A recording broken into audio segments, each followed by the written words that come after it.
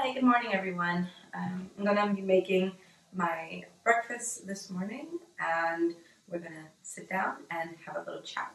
I'm gonna be making an omelet with a little bit of spinach, some bacon, and my morning coffee.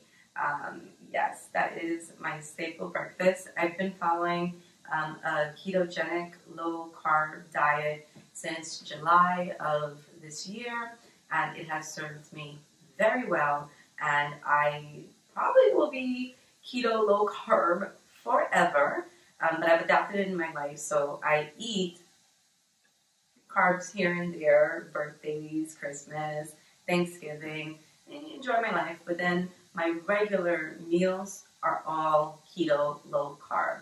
As a woman who is now in her 42nd year of life, I realize me and carbs, we are not friends, and I cannot overindulge. Keto has done me good, and I'm sticking with her. All right, so let's make some breakfast. One of the neatest tricks that I learned, probably everybody but me knows this, is I cook my bacon in the oven. So now I do line my tray with a bit of aluminum. It just makes the cleanup so easy. No oil is needed. Just pack your bacon.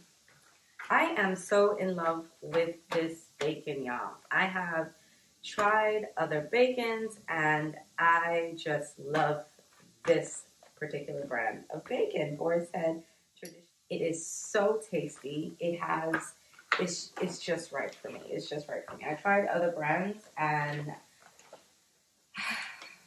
I stay with what I like, y'all. I stay. My bacon is nicely lined. I'm having 3 strips. Sometimes I have 2, but most of the time I have 3 strips of bacon and I use 2 eggs to make my omelet. I have my water on the kettle for my tea. I had a glass of wine last night. Still keto. Alright, so I am absolutely in love with this brand, okay? Pasture-raised Bio Farms. I cook my eggs with olive oil. I know I could cook it butter. When I first started keto, I did cook it with butter, but I just prefer the taste of the olive oil personally. It's my preference. The oven is nice and warm. I'm about to pop in my bacon.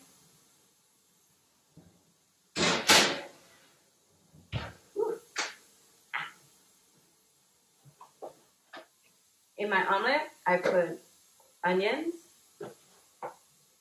and spinach.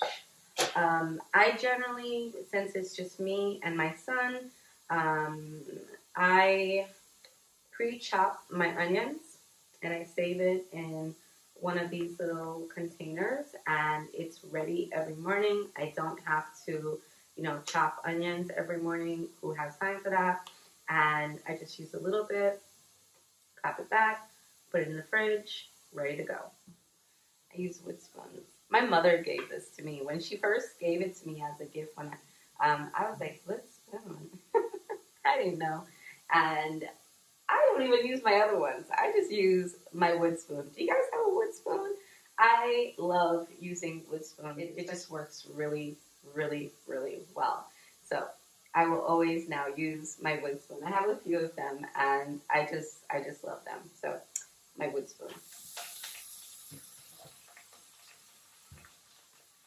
So I pour my seasonings right in the pan as the onions and the spinach are cooking. I just find it works better that way. Growing up, I used to just put it in the eggs and then put everything in, but more recently, I've just been putting the seasonings straight in the pan, and that works. Bustelo instant coffee. I've been using this for years. I love it, hands down. my own coffee. And more recently, since I've been keto for about 3-4 months, I've been using Vital Peptide, Vital Protein Collagen Peptide in my coffee. Amazing. I have definitely seen the change in my nails. I have definitely seen the change in my joints. Now that just may be because I dropped 25 pounds from keto. We'll talk about later. But I've definitely seen an improvement, and I'm going to be using this every morning. I want to say forever, but we know forever is not forever. But for right now, I am hooked. I use just about 1 tablespoon, a full tablespoon of the Bustelo, and 1 scoop of the collagen peptide. The collagen peptide, it has a scooper in there, so you just use that.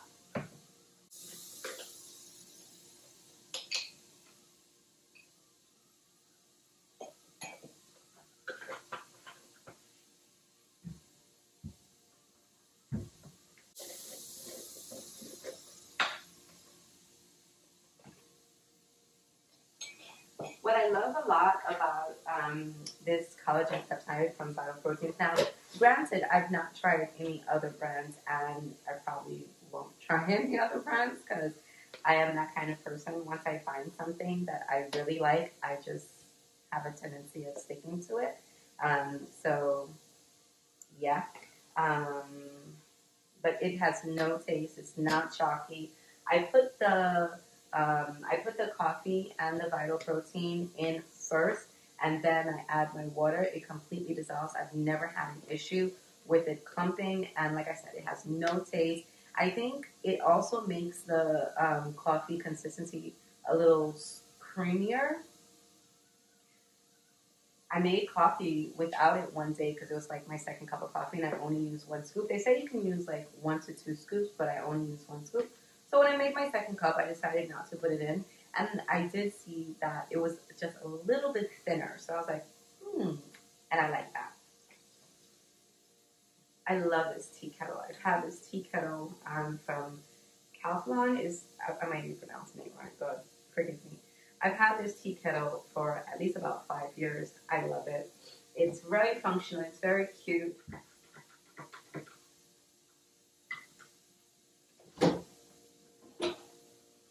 I'm going to put 2 tablespoons of heavy cream.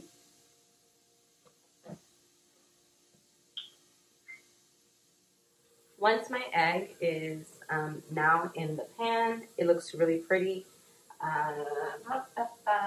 Where is my pepper flakes? I put some crushed red pepper flakes in there. I used to never cover my omelets when I made them, and they never came out right. They were just like, oh my God. And I was watching another YouTuber, and he covered the omelet, and I was like, cover the omelet? And it came out right. I said, you know what? Let me try that the next time I'm making omelets. I'm going to cover my omelet. And it just came out so perfect. So now I make the best and the prettiest omelets because I cover the pan.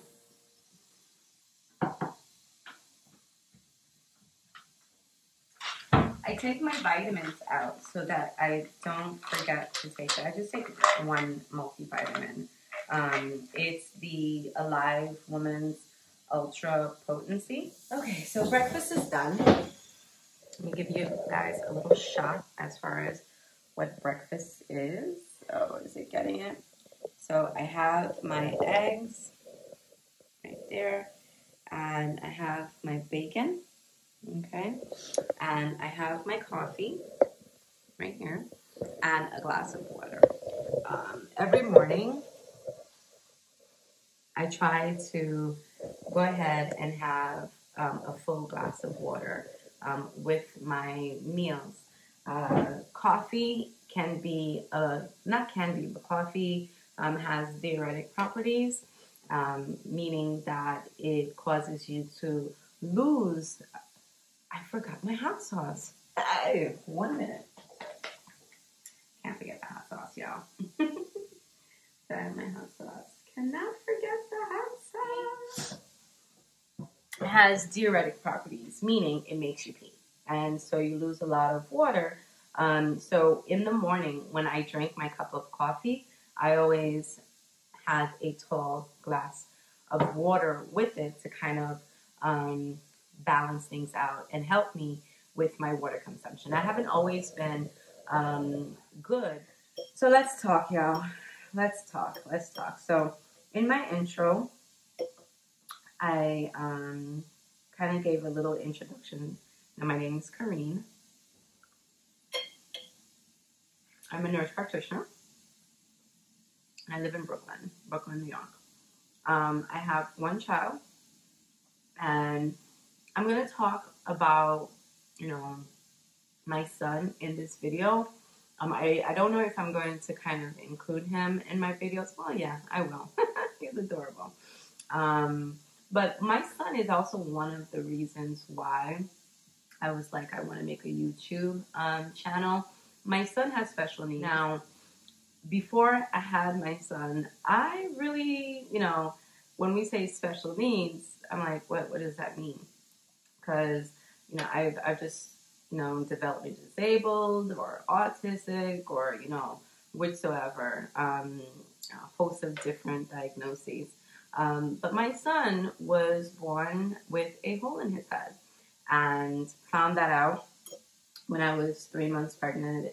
Long ordeal. I'm going to save that for a different, for a much more dedicated video because it was so devastating learning that and going through that process.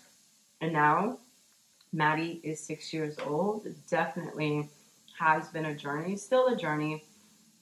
If you hear the steam in the background, that's just my the heat coming up. But that has been something that I really wanted to create a platform to reach out to other parents and caregivers that have a special needs child. And then just kind of share my experience and also share some resources. So we'll be doing that on this channel too. But yeah, what was I saying? I forgot. I have to start writing things down, but I did actually write some stuff down that I wanted to cover for this video. So my name is Kareen. I live in Brooklyn. I'm a nurse practitioner. Yeah, so that's definitely gonna be not a big theme, but one theme in my videos. I absolutely love what I do as primary care, outpatient, and I love educating patients. I love, seeing patients, but we do have chronic themes: diabetes, hypertension, kidney disease. So that's also some things that I will be discussing on this channel. Now being keto, I have a couple of different perspectives, and doing my research on keto, I think that eating keto, a low carb diet, eating keto, a low carb diet definitely, is something that I have been recommending to a lot of my patients, specifically, my diabetic patients, trying to get them to adopt a more low carb diet. Fortunately, we have nutritionist specialties available, so I do send them to see the nutritionist as well. But in counseling them, I definitely talk about, how food affects the body and, what foods to kind of limit and what foods to incorporate more. So I will have that type of discussion. And then one topic that is also going to be in this channel is I've always wanted to write a book. And I have a few topics in mind. And one of the reasons that I started this channel was also to make myself more accountable this year to actually start this book. So I'm hoping that having this platform and putting it out there holds me accountable to actually doing it. So that's one of the plans that I have moving forward. So that is definitely something I'm going to be doing this year. those eggs were so good. Now for my bacon, bacon, my bacon.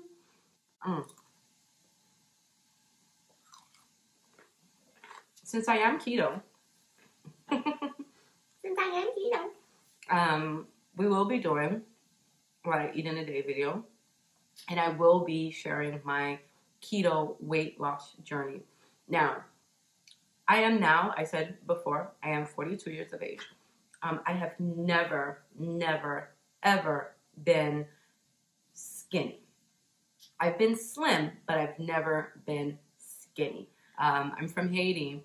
I came to America when I was about 5, and from my earliest memories, I've always been a big girl. And so I never was self-conscious about my weight up until I went to high school. And when I went to high school, of course, you have peer pressure, you have more exposure. And during high school is when I was more, I would say, body conscious, but thankfully I had some really good friends. I to this day we're still friends. I think had I not had the set of friends that I did in high school, I may have been even more body conscious, But anyway, so in high school, that's when I started, serial dieting, and especially going into college.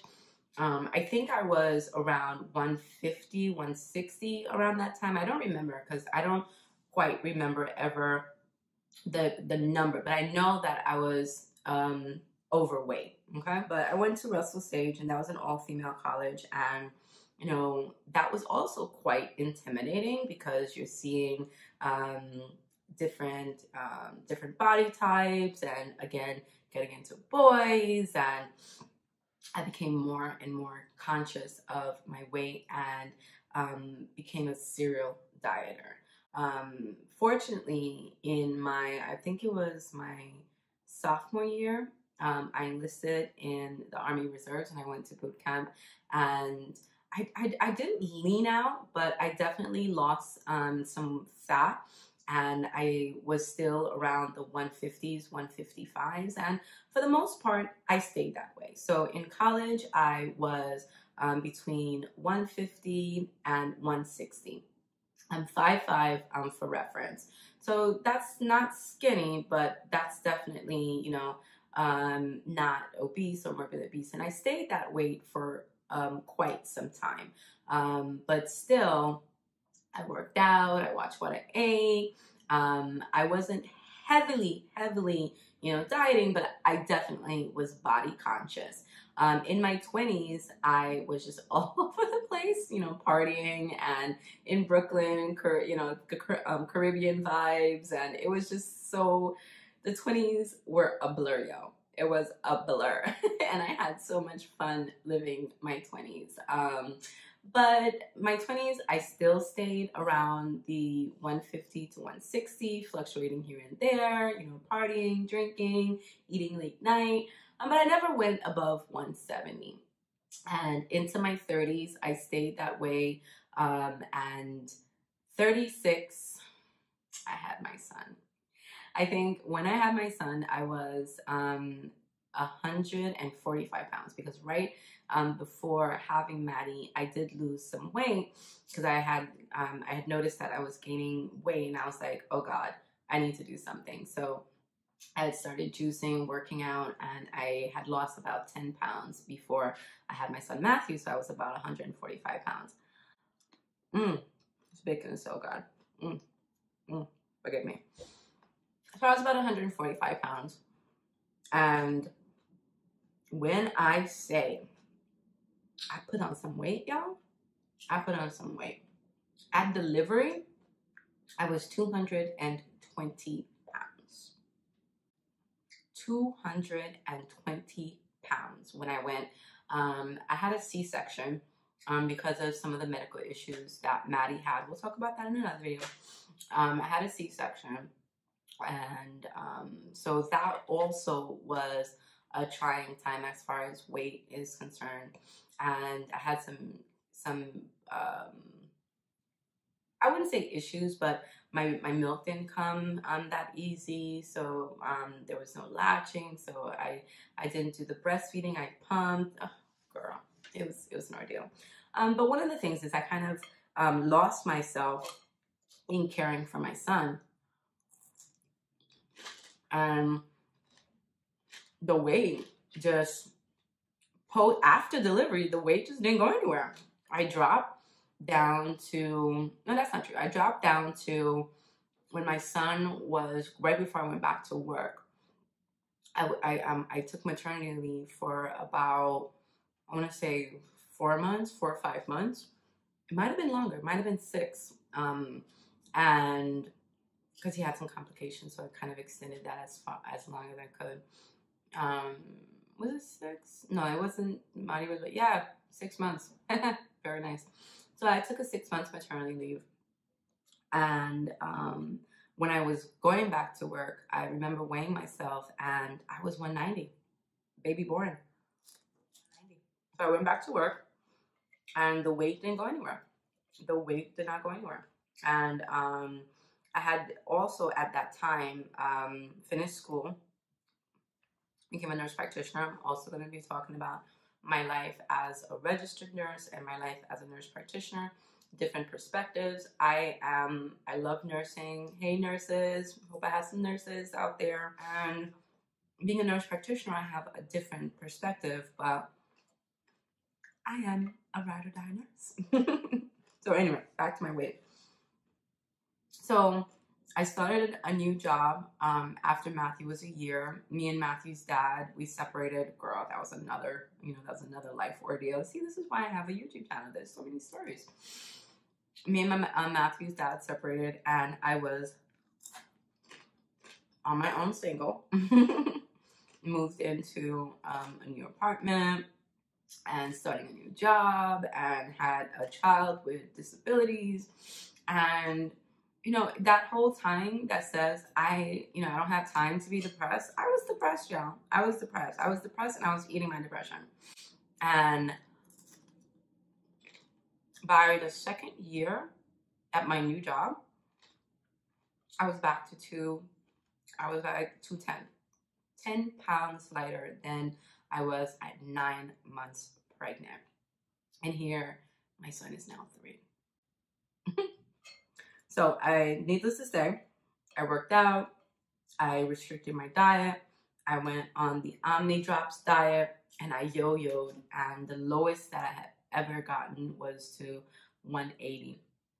And so it has been in a journey as far as trying to get my weight down. Piece of bacon drop. I get it later. But weight has definitely been a common theme in my life. And from quarantine, I don't know if it's from quarantine, I was just eating too much. I realized this July 2020, for my brother's wedding, I had bought this dress that was a size 12, which is the size that I thought I still was, unbeknownst to me. I was no longer a size 12. My clothes that I wore every day had the fabric, apparently had given some stretch, and I was still able to wear them, but clearly I was not that size anymore. And when I put the dress on, like a week before the wedding, it wouldn't zip. It would not zip. And I stepped on the scale, and I was back to 205 pounds. That was not a pretty point. I was 205 pounds, and I had avoided the scale for a while. I knew I was creeping up. I knew I was creeping up, but to be back in the 200s, I was like, I have to try something different. And in came keto. I was looking online, viewing YouTube videos, and keto kept on coming up. Keto this, keto that, keto this, keto that. And I decided, let me give this a try. And I had made a conscious decision to do more cleanish, cleanish keto. And I don't eat red meat. It just bothers my stomach, and so that's not something that I wanted to kind of introduce back into my diet. Yeah, I can't tell you the last time that I had a steak, oxtail. Can't tell you the last time that I had that. Years. And so I primarily get my protein, eggs, chicken, eggs, chicken, and salmon. Those are the three types of proteins that I eat, and I just kind of rotate it, and shrimp, and I just rotate it. So eggs, chicken, salmon, and shrimp. And so I just kind of kept it very simple. And as of today, this morning, before getting up to film this lovely video, I am 180 pounds. So my goal is actually to get to 170, 165. I actually like a little, little fluff here. That's my goal right now, 165, 170. My goal actually, when I first started, was 175. So the number did come down a little bit as I've gotten closer to that 175. I've kind of reset the goal to 165, 170. And I'm going to share that with you guys because it has definitely changed. It's a game changer. I have, because Thanksgiving passed, Christmas passed, my birthday passed, and yes, y'all, I had cake, I had, rice, I had black rice, I'm Haitian, and I didn't really quite like how I felt the next day after eating a more carb-heavy diet. And when I did eat those heavier carb diet, it wouldn't be like the whole day, like I'm just gonna go balls crazy. Now it would just be like that dinner, I ate carbs, but breakfast would have just been the same. I don't do intermittent fasting. When I first started, I did intermittent fasting. I did I ate, my window was 8 and then fasted for 16. I was getting lightheaded. And I was like, this is probably too much for my body all at once. So what I do is, I don't do it intentionally saying that I'm fasting, but I do have a tendency that my last meal is at 6. Now I eat my breakfast around 7:30 before, and I do that Monday, Tuesday, Monday, every day. The weekends is probably a little bit later. When my son is with me, I eat early because he wakes up early, and so we just get an early start. But for the most part, I start eating my breakfast, my first meal, between 7 or 8.